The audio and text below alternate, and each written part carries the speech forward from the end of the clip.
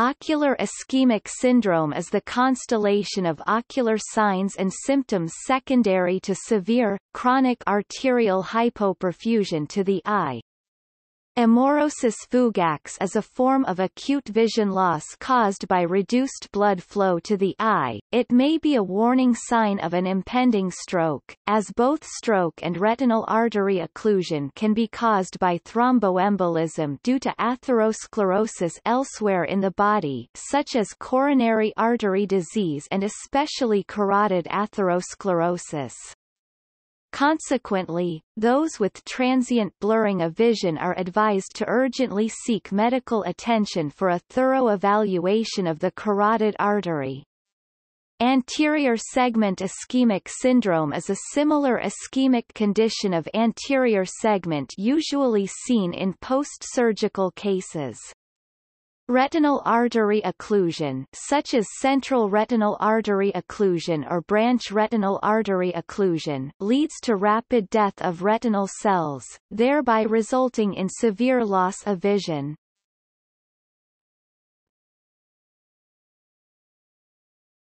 Topic: Symptoms and signs.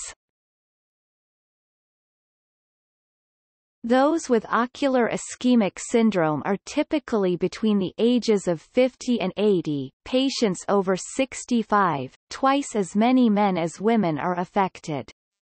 More than 90% of those presenting with the condition have vision loss. Patients may report a dull, radiating ache over the eye and eyebrow.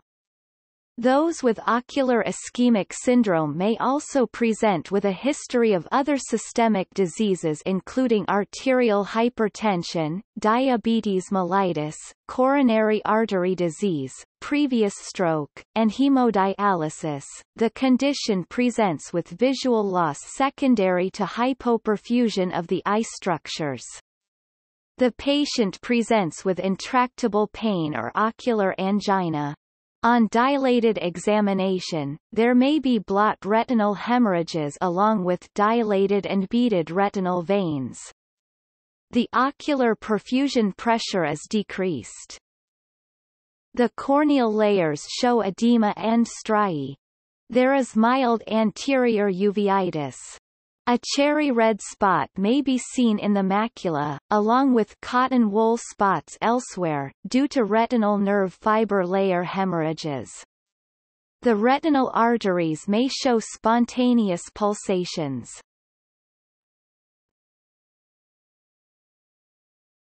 Topic: Complications. If carotid occlusive disease results in ophthalmic artery occlusion, general ocular ischemia may result in retinal neovascularization, rubiosis iridis, cells and flare, iris necrosis, and cataract. The condition leads to neovascularization in various eye tissues due to the ischemia. The eye pressure may become high due to associated neovascular glaucoma. An ischemic optic neuropathy may eventually occur.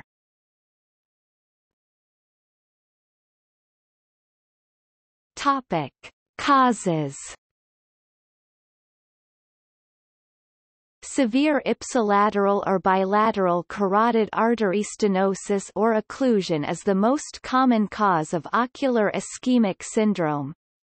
The syndrome has been associated with occlusion of the common carotid artery, internal carotid artery, and less frequently the external carotid artery. Other causes include Takayasu's arteritis, giant cell arteritis, severe ophthalmic artery occlusion, due to thromboembolism, surgical interruption of anterior ciliary blood vessels supplying the eye, particularly during extensive strabismus surgery on 3 or more rectus muscles, leading to an anterior segment ischemic syndrome.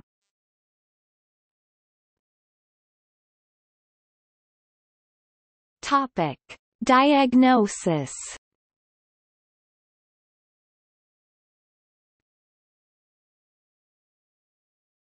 Topic: Differential diagnoses. Central retinal vein occlusion. Diabetic retinopathy, the presence of retinal hemorrhages, particularly in those who have diabetes, may also be caused by diabetic retinopathy. Given the bilateral nature of diabetic retinopathy, however, one should suspect ocular ischemic syndrome when retinal ischemia is unilateral.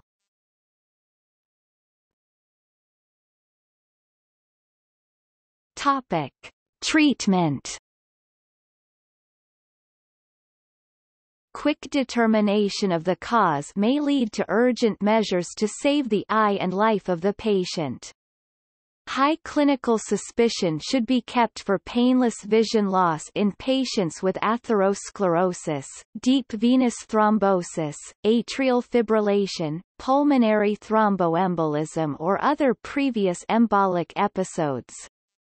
Those caused by a carotid artery embolism or occlusion have the potential for further stroke by detachment of embolus and migration to an end artery of the brain. Hence, proper steps to prevent such an eventuality need to be taken. Retinal arterial occlusion is an ophthalmic emergency, and prompt treatment is essential. Completely anoxic retina in animal models causes irreversible damage in about 90 minutes. Nonspecific methods to increase blood flow and dislodge emboli include digital massage, 500 mg IV acetazolamide and 100 mg IV methylprednisolone, for possible arteritis. Additional measures include paracentesis of aqueous humor to decrease IOP acutely. An ESR should be drawn to detect possible giant cell arteritis. Improvement can be determined by visual acuity, visual field testing, and by ophthalmoscopic examination. At a later stage, pan-retinal photocoagulation (PRP) with an argon laser appears effective in reducing the neovascular components and their sequelae. The visual prognosis for ocular ischemic syndrome varies from usually poor to fair, depending on speed and effectiveness of the intervention. However, prompt diagnosis is crucial as the condition may be a presenting sign of serious cerebrovascular and ischemic heart diseases. In 2009, the Undersea and Hyperbaric Medical Society added central retinal artery occlusion to their list of approved indications for hyperbaric oxygen (HBO). When used as an adjunctive therapy, the edema-reducing properties of HBO, along with down-regulation of inflammatory cytokines, may contribute to the improvement in vision.